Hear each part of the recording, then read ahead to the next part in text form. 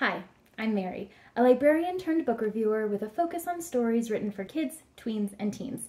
Today, I'm excited to share with you this story called Rhea and the Blood of the Nectar. It's the first in the Chronicles of Astranthia series by Payal Doshi. This story is about Rhea, who's 11 years old. She lives with her twin brother Rohan, their mother, and their grandmother in a small house in a small town in Darjeeling, India. Now it's the eve of their 12th birthday, and Rohan has decided that he's going to go out at midnight for a secret cricket match with his friends. Now, even though they've been told that they're not supposed to go out at night, he's planning to do this, and he didn't even tell his twin sister about it. But she's pretty crafty, and Rhea figured it out. So, in the middle of the night, both Rhea and Rohan sneak out to go to this cricket match, and when Rhea returns home but Rohan does not, it's up to Rhea to learn where he is and bring him home. This story is really beautifully written. It engages a lot of senses in similes, metaphors throughout the entire book.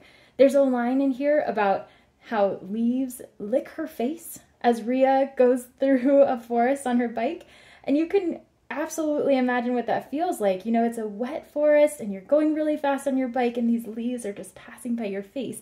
And you have those kinds of reactions throughout this book.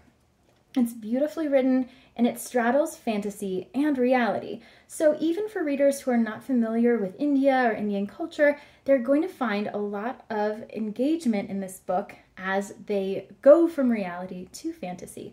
It includes a lot of references to foods and clothing and intergenerational family dynamics. There's a glossary at the back that helps with pronunciation and understanding of these potentially new words and phrases.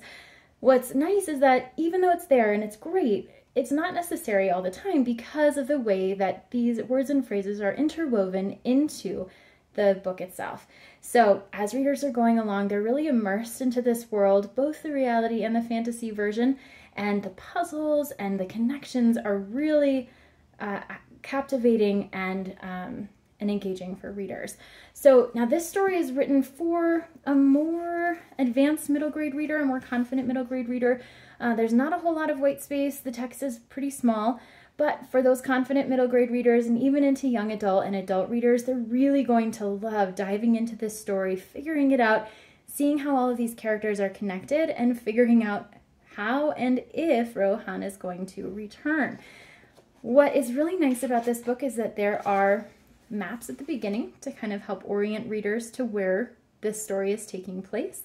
And the puzzles within it are laid out really well also. So as you can see, some of the text is designed in shapes, and that's really fun as readers are going along as well.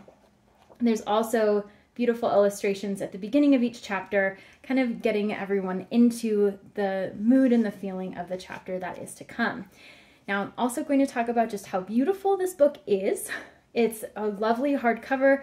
It has a ribbon bookmark in it, and along with all of the illustrations, it's really hefty. If you're into things like Harry Potter, where you've got that book that's going to sit on your lap and you're going to read it and really get into it, this is a book that does exactly that.